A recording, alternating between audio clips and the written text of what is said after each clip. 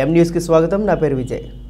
Corona కష్టకాలంలో ప్రజలు బాధలు తీర్చవలసిన ప్రధాని మోదీ ప్రజలను గాలికి వదిలేసి మోదీ ప్రభుత్వం భారత ప్రజల ఉమ్మడి ఆస్తులు రైల్వేలను అమ్మకానికి పెట్టి ప్రజలపై భారాలు మోపడానికి నిరసనగా సామర్లకోట రైల్వే స్టేషన్ వద్ద సిఐటియు సామర్లకోట పెద్దాపురం కమిటీల ఆధ్వర్యంలో నిరసన ధర్నా నిర్వహించారు.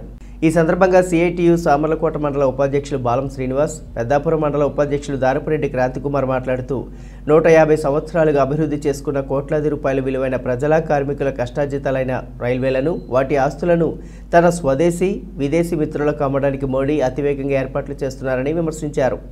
ఈ కార్యక్రమంలో సిఐటియు సామర్లకోట మండల ప్రధాన కార్యదర్శి టి నాగమణి, పెద్దాపురం అధ్యక్ష కార్యదర్శులు గడిగట్ల సత్యబాబు, దాడి బేబీ, సిఐటియు సీనియర్ నాయకులు కరణం ప్రసాదరావు, నీలపాల సూరిబాబు, నాయకులు బాలం సత్యబాబు, నాగు, ఎన్ సురేష్, మాణిక్యం, చిట్టిడి శ్రీను, మహేష్, కరణం శ్రీనివాసరావు పాల్గొన్నారు.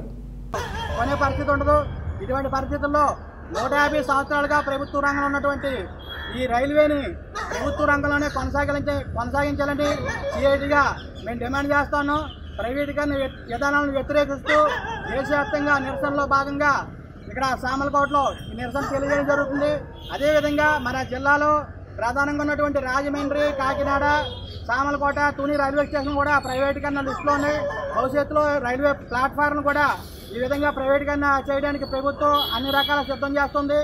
ప్రజల నిత్యావసర రవాణా సరుకైనటువంటి రైల్వేని ప్రైవేటీకరణ వ్యతిరేకిస్తూ ప్రభుత్వ రంగంలోనే కొనసాగించాలని సిఐటియు మండల కమిటీగా డిమాండ్ చేస్తున్నాం. జిందాబాద్ సిఐటియు. రైల్వేని ప్రభుత్వ రంగంలోనే కొనసాగించాలి. రైల్వే ప్రైవేటీకరణను వ్యతిరేకించండి. రైల్వే ప్రైవేటీకరణ వ్యతిరేకించండి. రైల్వేని ప్రభుత్వ రంగంలోనే కొనసాగించాలి.